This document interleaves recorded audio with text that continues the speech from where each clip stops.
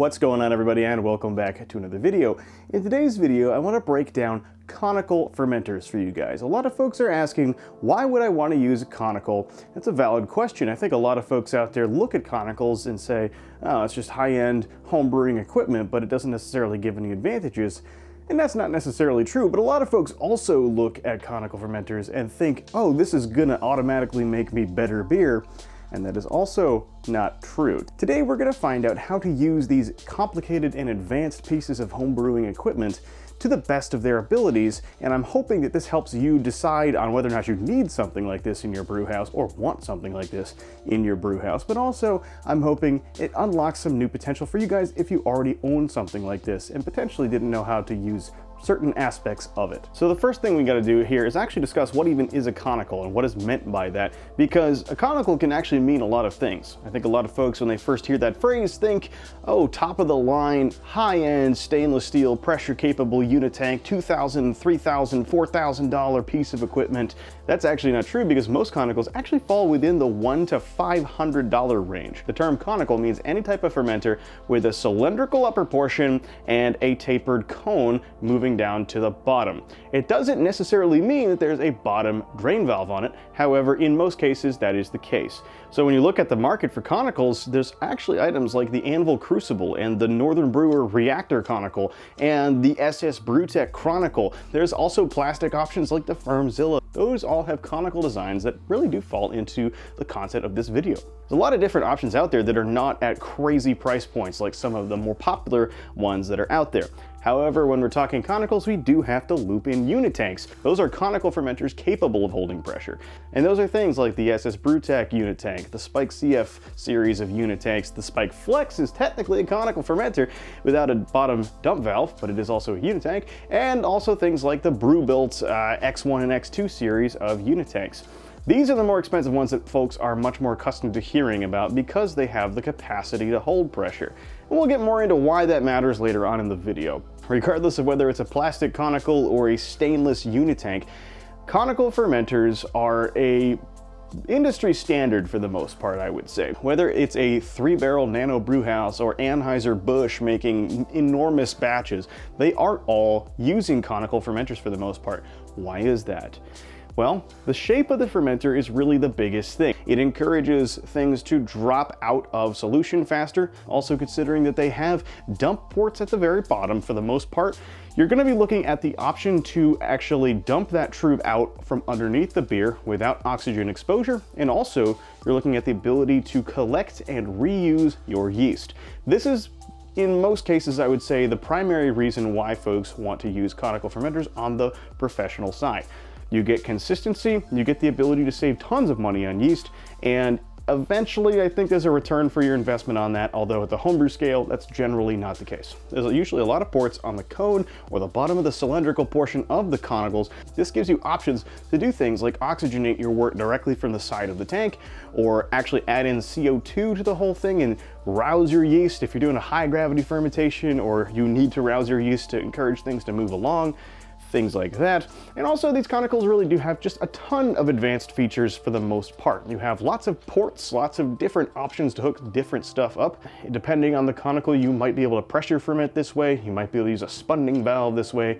You can hook up sample ports to take oxygen-free samples of your wort. You can hook up sight glasses so that you can see how the fermentation is progressing. You can see the clarity, the color of your beer, what kind of sedimentation levels you're looking at. You can use thermowells, which will give you the option to measure the temperature of your wort exactly as it is inside the fermenter, and then control that through advanced cooling and heating possibilities. Most conicals nowadays have the option to be heated with a heating pad around the cone or cooled off with a cooling coil or a jacket. This allows you to fine-tune the temperature of your fermentation regardless of what kind of environment it is in, and that is a big deal. More often than not, if you have a conical fermenter, you have the capacity to pressure transfer, to close transfer your beer into a keg and package it that way. In some cases, you can fully carbonate your beer in the fermenter before packaging it as well, and then do all of that oxygen-free, which enables you to have much higher shelf stability in general and just better consistency all around. And those are all reasons why the pros use them, and I think most of those are also reasons why home brewers might be interested in them. At the end of the day though, I'd say maybe like 7 out of 10 home brewers who use conicals are primarily just using them for either the yeast harvesting capacity so they can reuse yeast, or they're using them to pressure transfer, or they're just using them for consistency and convenience. So now let's get into the meat and potatoes of this video. How do you use a conical? Okay, you've just bought a unitank. What happens now? The first thing you need to do when you get your conical assembled is clean and passivate it. You don't need to passivate it if it's just a regular old plastic Firmzilla or something like that, but if you have a stainless steel conical, you do need to passivate.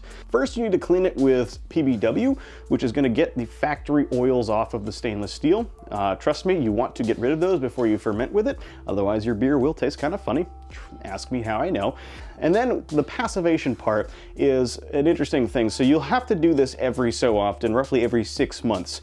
Or if you don't use your conical very frequently, you might want to do it a little bit more often. Passivation is a strong acid rinse, essentially. For the homebrew scale, Star San is generally going to do the job. If you make a Star San solution with a concentration of 1 ounce per gallon, this is much stronger than your typical 1 ounce per 5 gallons rate.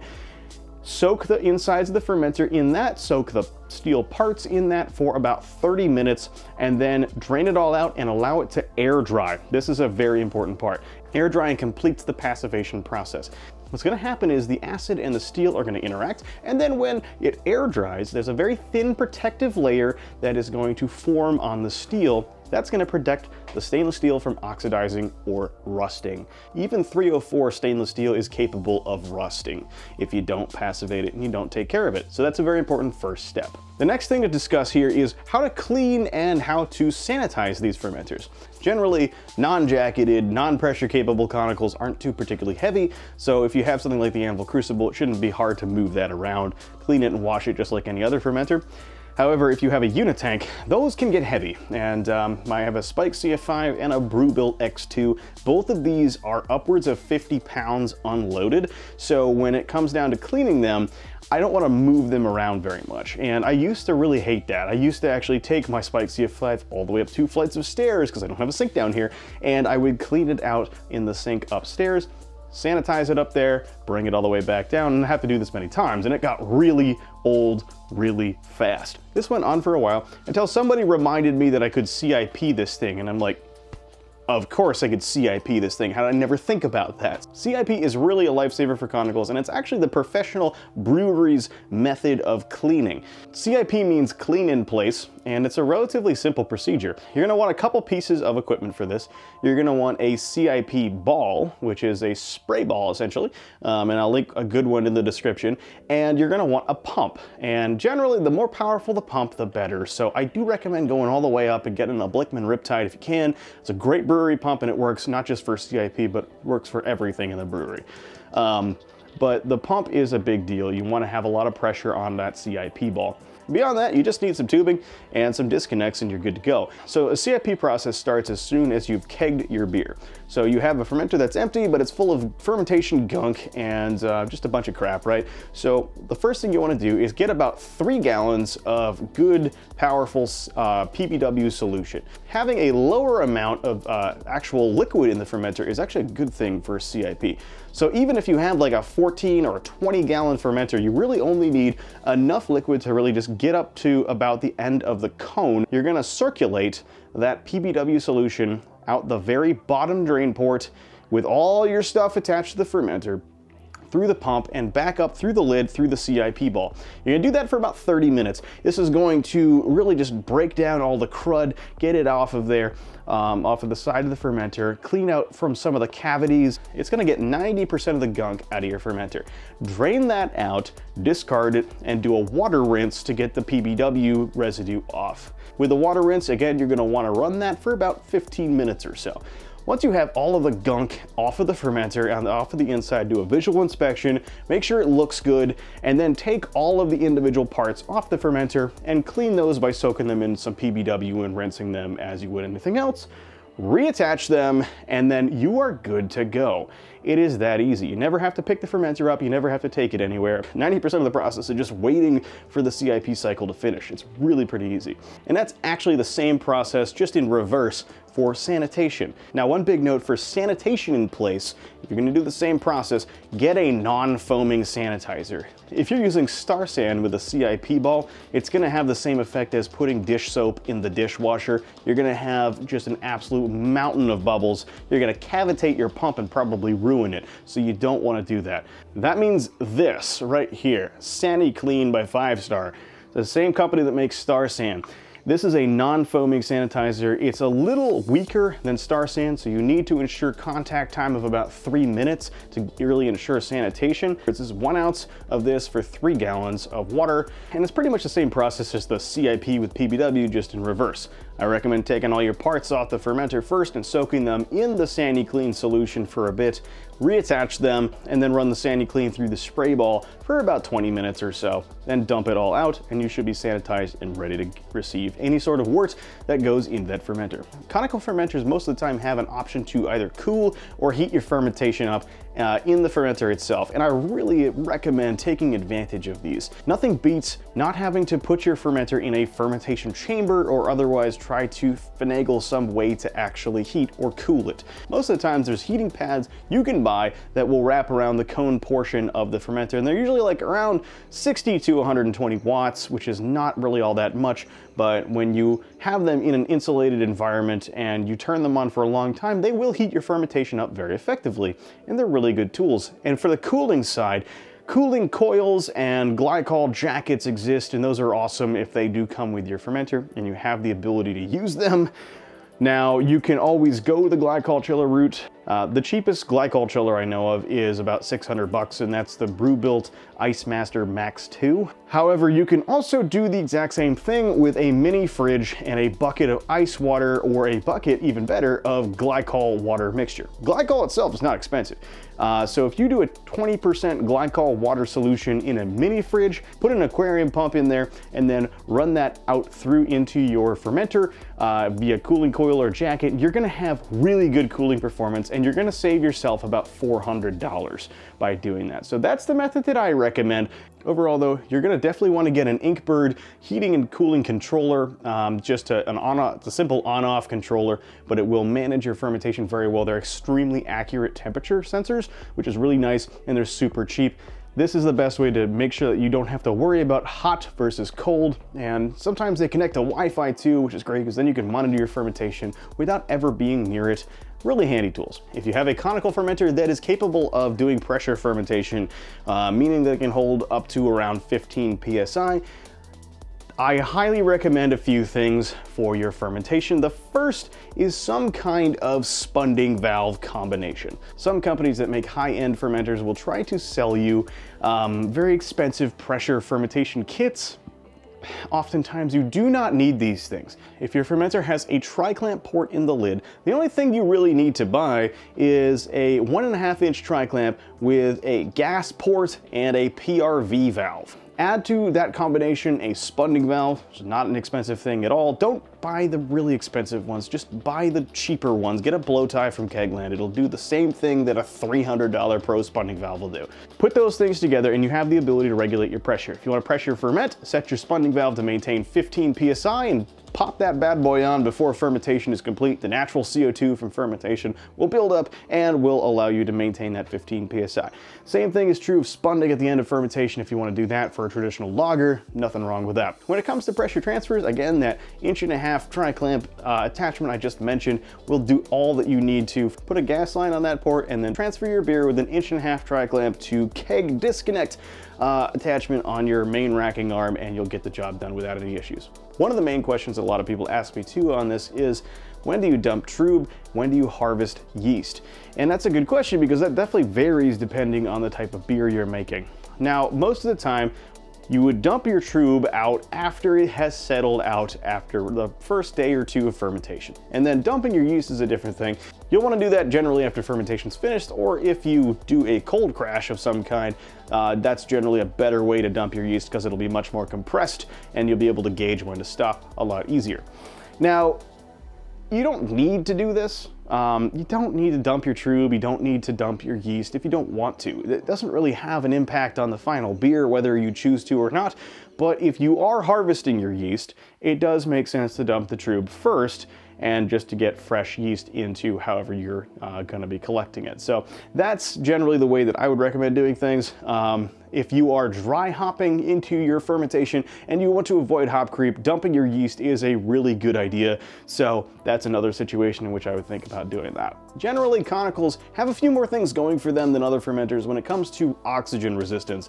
And oxygen really is one of the primary enemies of most beer, especially hazy IPAs like this one. So when it comes down to actually dry hopping your beer, conicals do have a lot of options to do so. I've covered a few of these in an old video that I'm going to link up here in the corner for the sake of time, but one of the easiest things you can do with a conical is simply hook a CO2 line up to one of your bottom ports, bubble CO2 up through your beer, and then you can take the lid plain off of the conical. There's absolutely no reason why that's an issue, because CO2 is pushing up outside from the bottom up, is pushing all oxygen out of the beer. You can straight up dump your hops in, put your lid back on, and call it a day. That's one of the best ways to dry hop with a conical. Now you can also use a device known as a hop dropper to purge the actual hops themselves before putting them into the beer via a kind of like almost a pressure chamber.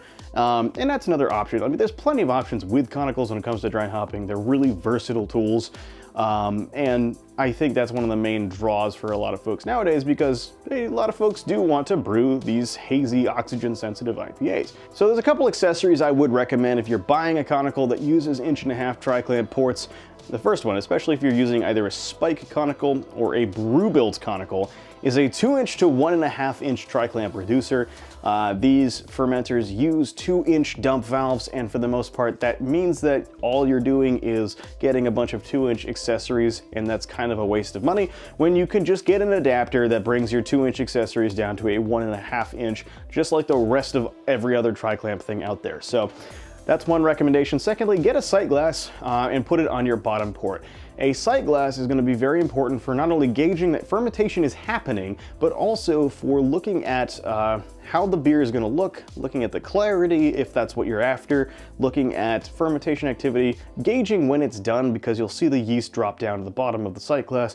But also, when you're dumping trub, when you're dumping yeast, that sight glass is going to help you know when to turn off that bottom valve and save beer. The same thing is true when you're transferring your beer. You'll know when it's done just by looking at that sight glass. It's a very convenient thing.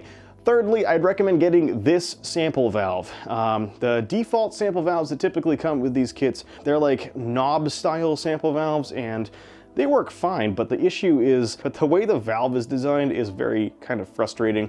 Basically, you'll turn, and then all of a sudden you'll get a gushing fountain of beer coming out of your sample valve, and then you'll turn it off and turn, and eventually it'll turn itself off.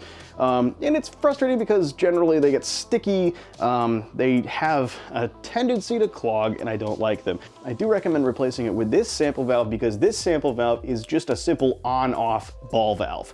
And that is so much easier. It's also more sanitary, and just simply a better design. I recommend getting a decarbonation coil as well, which you can add to this. When you're taking a gravity sample, carbonation in the sample is going to throw off the reading, so you want to make sure you get all the carbonation out, and this little coil allows all the CO2 to express itself out of the actual beer when you're taking the sample before it even gets to your glass. Very highly recommend that. It's also always a good idea to buy more tri-clamp gaskets and clamps than you think you need, because you will lose these things and they just are hard to keep track of sometimes.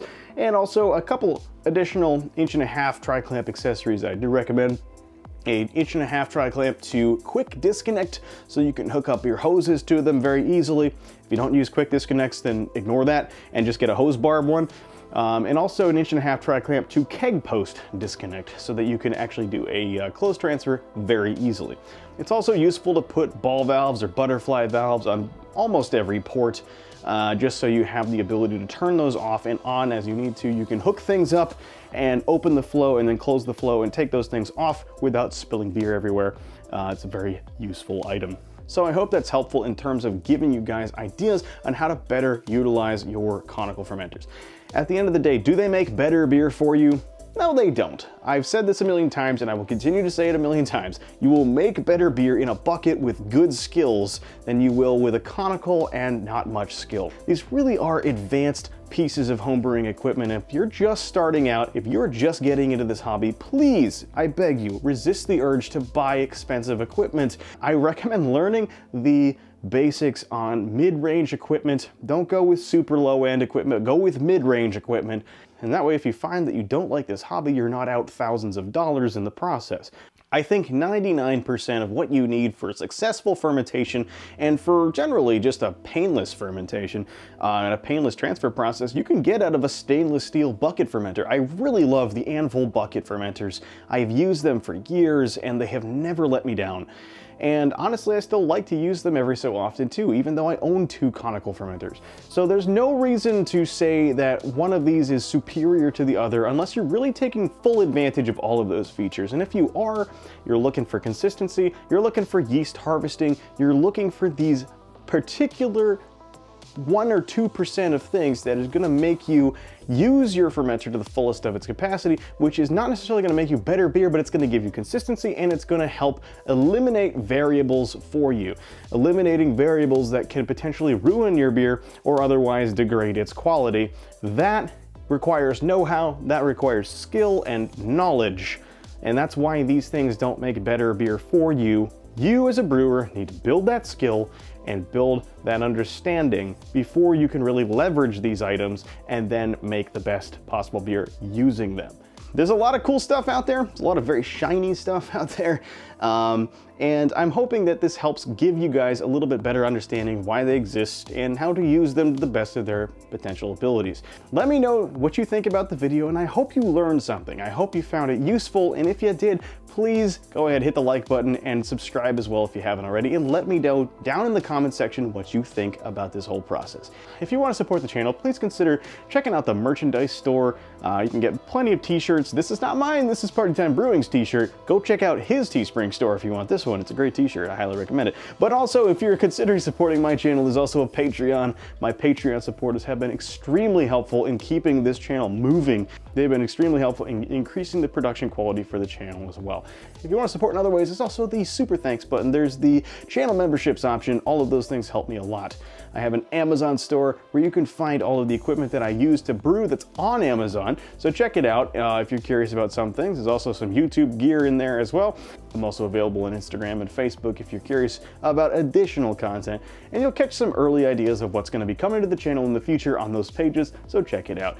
Anyway guys, if you're still here, I really appreciate you watching all the way to the end, and I hope that means that you did find this video useful.